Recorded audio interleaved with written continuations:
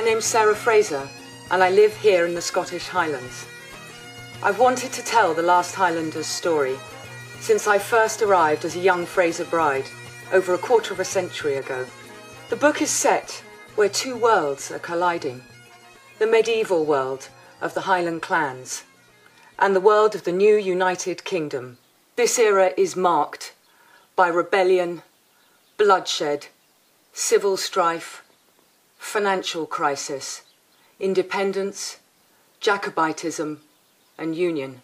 Born in obscurity, Lovat becomes the great Leviathan in the eyes of the British government, a sort of Frankenstein's monster of their own making, and they must capture, condemn, and kill him.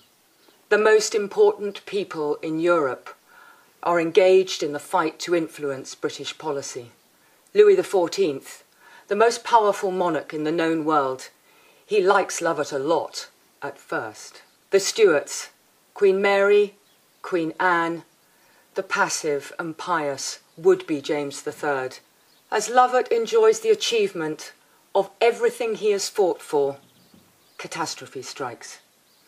Bonnie Prince Charlie arrives, and with him the doomed plunge for the thrones of his ancestors. The last Highlander and his clan are thrust into a life or death fight with the British crown. This story has everything you need from history, from the public and private domains. It has skullduggery, treachery, accusations of rape, spying.